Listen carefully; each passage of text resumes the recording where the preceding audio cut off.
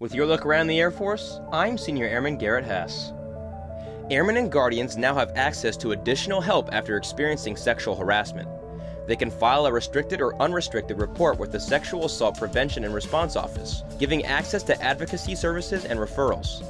It's a change that allows service members to go to one office for support in both harassment and assault cases. An unrestricted sexual harassment report provides victim advocacy services, but also triggers Commander and Equal Opportunity Office notifications so the complaint can be investigated. A restricted report allows members to seek services confidentially. The exception is if there's a clear and present risk to health and safety. Officials say the new procedure doesn't replace the military equal opportunity complaint process. Sexual harassment victims can make an unrestricted report and still file a separate complaint with the Equal Opportunity Office. Family housing tenants in Department of Defense privatized and government-owned housing have a chance to provide feedback through December 1st. The annual tenant satisfaction survey is underway.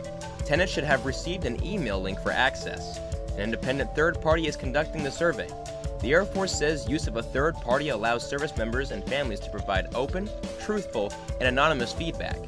One official says survey results directly impact day-to-day operations of housing communities, and the data is used to better understand tenant concerns. Combat Rescue Airmen have a new upgraded helicopter. The HH-60W Jolly Green II just reached initial operational capability earlier this month. That means the Air Force has enough trained airmen and can meet the logistics requirements to support a 30-day deployment for up to 4 aircraft operating independently. The new helicopter features improved range and survivability, a new fuel system, advanced avionics, and more. Major General David Lyons, Air Combat Command Director of Operations, says the capability of the Jolly Green II supports Air Force personnel recovery operations in current and future combat environments. And that's your look around the Air Force.